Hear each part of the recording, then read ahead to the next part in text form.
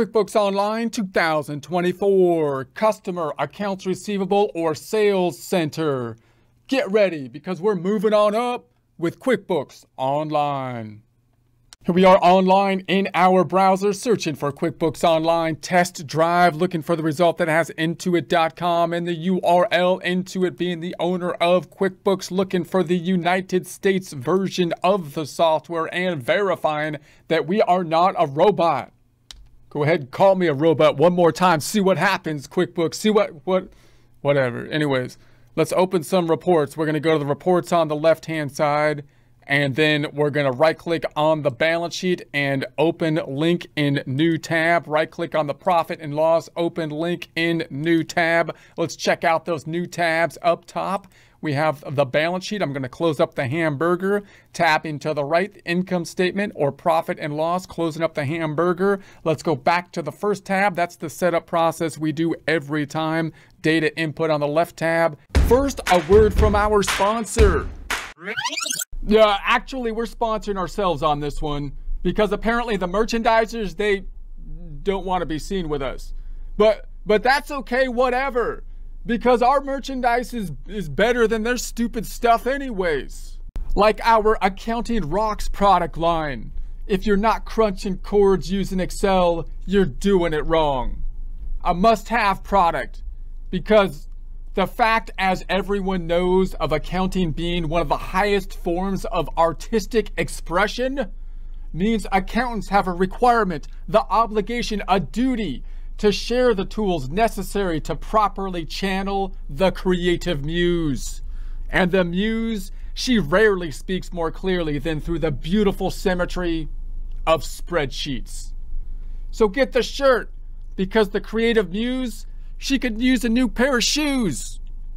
If you would like a commercial-free experience, consider subscribing to our website at accountinginstruction.com or accountinginstruction.thinkific.com, looking at the results to the financial statements and related reports in the right tabs. Last time, selecting the drop-down, we talked about the customer cycle, the forms involved in the customer cycle, remembering that for QuickBooks, customers mean the people that are going to be paying us for goods and services that we provide. Note that in normal language, like with vendors, we are also customers as a business because we buy stuff from other vendors. Therefore, we are those vendors' customers. But from the QuickBooks standpoint, the customers, of course, are the people that we hope will be paying us. Therefore, cash flow ultimately going up for the goods and services that we provide. There's going to be a less easy or more or less easy processes depending on the industry that we are in and possibly the size of the company. We could have a cash-based system, as we talked about last time, even easier than a cash-based system, one in which we wait till the deposits clear the bank and we use the deposit form as it comes through the bank feeds to record the revenue, which might work for like gig work. We have a cash-based system, but one that's more complicated, in which case we're at a cash register, we use the sales receipt, and then we record the transactions when we get paid at, say, like a restaurant type of situation, and then we make the deposit. Or on an accrual basis, we have to possibly have an estimate, if you're using the estimate, but at least we'll have the invoice, which records the transaction, increasing the accounts receivable, and then recording the received payment.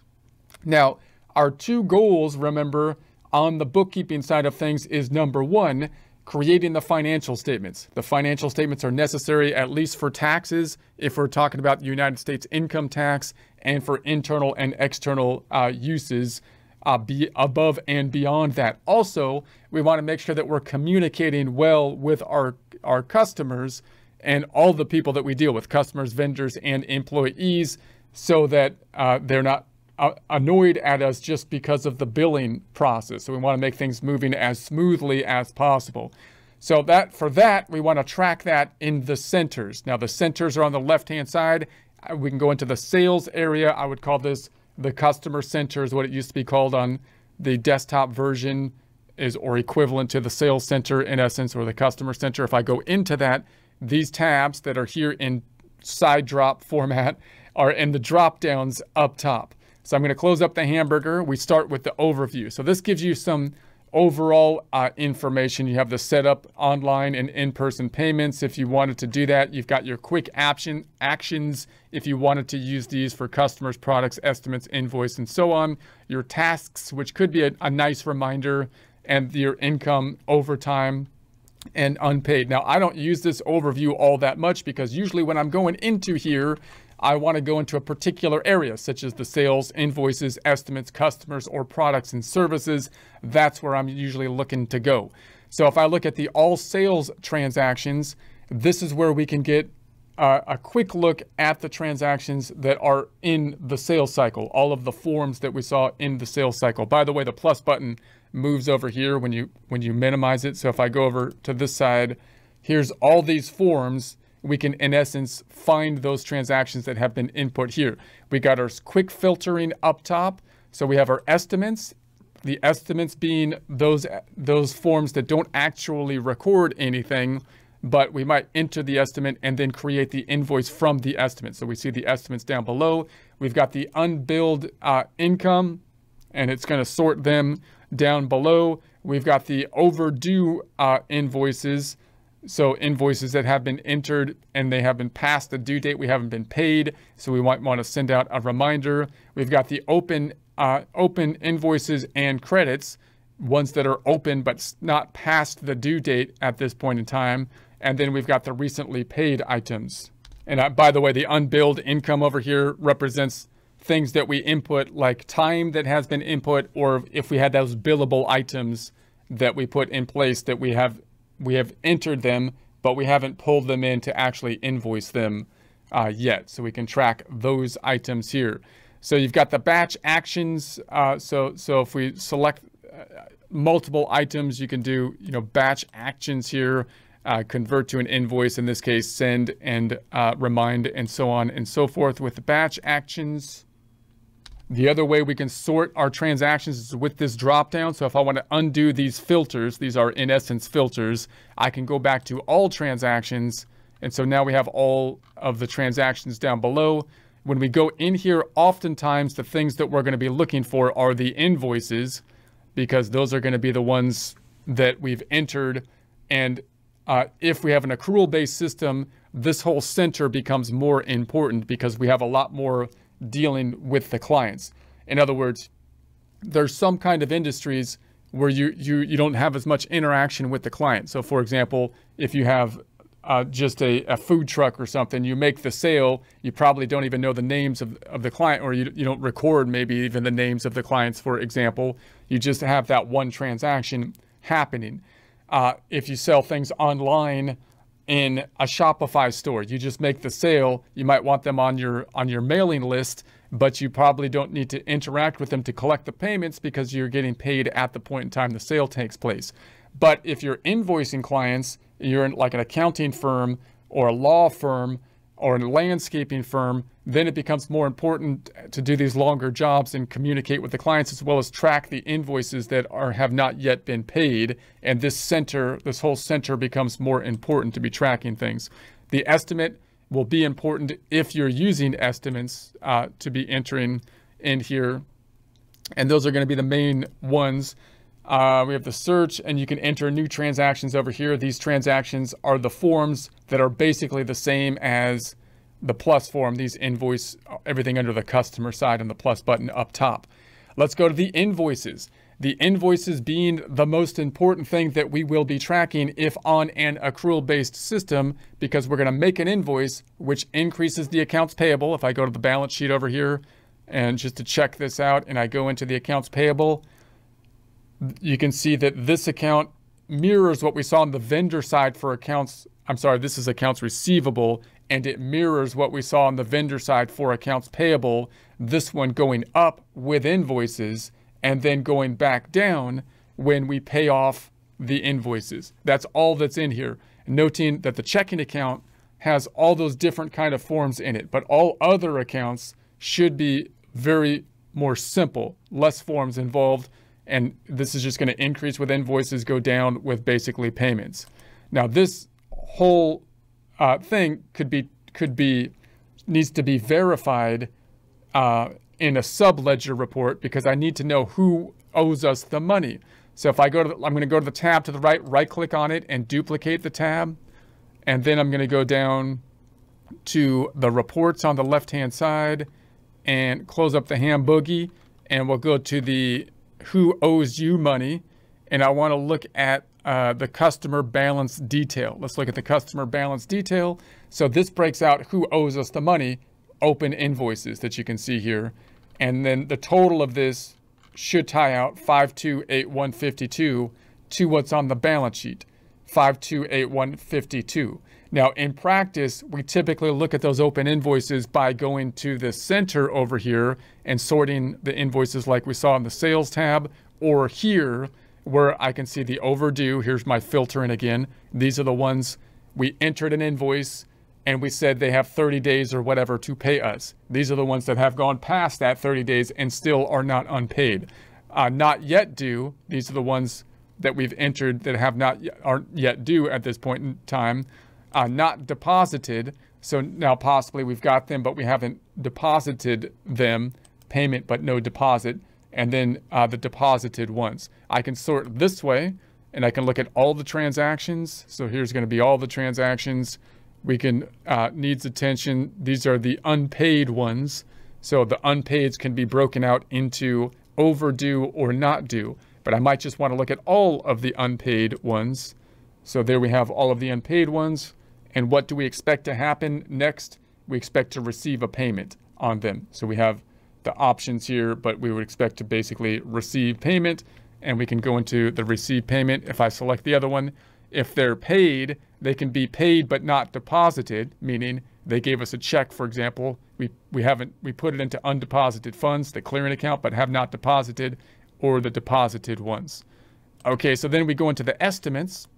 Now, estimates are only going to be useful if you're in the type of industry that records estimates. Someone calls you in, they ask, how much will something cost? You create an estimate for it instead of an invoice, and then you could use that estimate to create the invoice. Therefore, the estimate has no impact on the financial statements. It's an internal form for the internal uses. Let me go back to this invoice over here just one more time. And I just want to check out if I go to the unpaid items. They actually, do they give me a total down below? It doesn't give me a total down below. I was going to see if it ties into the accounts receivable over here. That's why this report is still useful, because this report will give you verification that everything that's outstanding for each customer should tie out on a customer by customer basis, should tie out to what's on the balance sheet. Okay, back on over. We're going to go to the customers then. Within the customers, we have a similar kind of filtering option. We have the estimates. So if we have an estimate that has been created, we have the unbilled income. So these are the items like the expense forms that we made billable, or time that we made billable, but we haven't yet created an invoice to bill that time out. And then we've got the overdue invoices. So these, now it's broken out by customer in the overdue invoices. These are the open invoices and credits, and then the recently paid ones. So oftentimes we might be going in here and looking for the open invoices and then trying to see if we can receive payments, possibly sending reminders out and creating statements that could help us to follow up, of course, on the payments. That's what will often be done, especially for larger companies where you're dealing with a lot of accounts receivable. You're going to be tracking the accounts receivable, now making sure you can send out the reminders for the accounts receivable to see if we can collect. When we collect, and then we'll have the receive payment. Now, if a client or customer contacts us about something, then we can go into their detail here and we can see the information, which usually they're going to have questions about a payment or an invoice. We can see the detail within here, and we can answer any questions hopefully within this detail. We got the transaction list, we've got the statements. If we sent out statements, reminders, this is the customer detail. The late fees, if we need to edit, we can edit up top. Now I'm going to close this back out, and I'm going to go back to my customers. Notice I'm not going to use the arrow up top, but instead QuickBooks has everything kind of internal. So I'm going to use the arrow in here internally, and then it goes back on over here. If I wanted to add a new customer, I could do that by going to the drop down up top or customer up top. And usually when I add customers, again, oftentimes with the customers, you might want more information for many types of businesses than with the vendors. When we enter a vendor, you saw a similar data input form, but with the vendor up top. And oftentimes if you're just paying the telephone company, all I need is the name of the vendor. For many businesses, that might be all you need for the customer as well. If I have Shopify store, or if I sell a restaurant or something like that, I'm just selling a one-time thing, and therefore I might not need a lot of detail about the customer. But if you have a repeat customer that you do a lot of business with for firms like a landscaping firm, bookkeeping firm, law firm, then you might want more detail in here. So we got the customer, you got the email, the phone.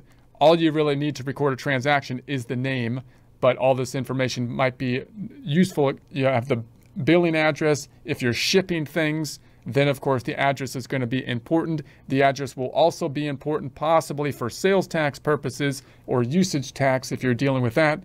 Notes and attachments, payments, primary payment method we can put in here, the terms, meaning, and this is more important than on the vendor side, when you enter an invoice, if you're in the system of an accrual system where you have to invoice, then you enter the invoice as of today. When you enter it, the question is, how long do you want to give the clients to then pay you? Do they have 30 days to pay you? Do they have 10 days to pay you before the thing becomes overdue in our system?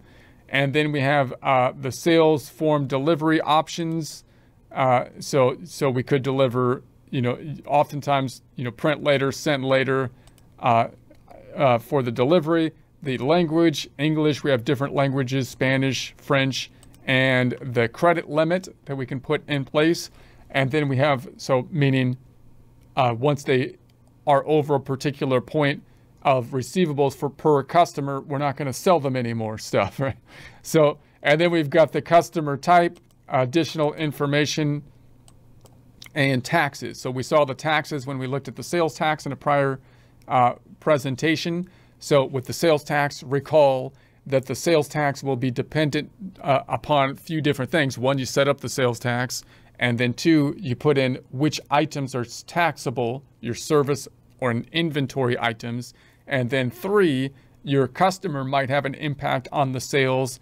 In part, if they're exempt from sales tax for whatever reason, this customer is taxable. If they were not taxable, they could be exempt, and you could put in the reason why they might be exempt. And if they have a sales tax, we can then select the sales tax that is applicable to that particular customer. Otherwise, it's going to be dependent upon the address. So we might talk about sales tax again later. We touched on that again in prior presentations.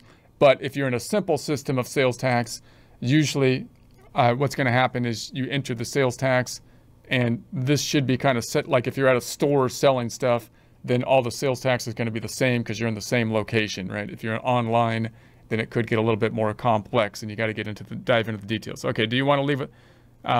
Yes. So that's going to be the general overview there, and then you have your products and services. Now, QuickBooks has housed this one in different areas over the years here. So they currently have it in the sales center, which kind of makes sense because it's related to the sales. It's also a list that we've talked about in the past up in the drop down here. If we go into our lists, you'll see your products and services here as well. These are the things that we actually sell. So this is one of the underlying things that you're not usually going to be doing on a day-to-day basis or working with on a day-to-day basis as a bookkeeper, because this is one of the fundamental things that needs to be laid down foundationally when we set up the file, so that when we enter invoices, for example, we can easily populate the invoices with the goods and services. So it's just a data input task at that point.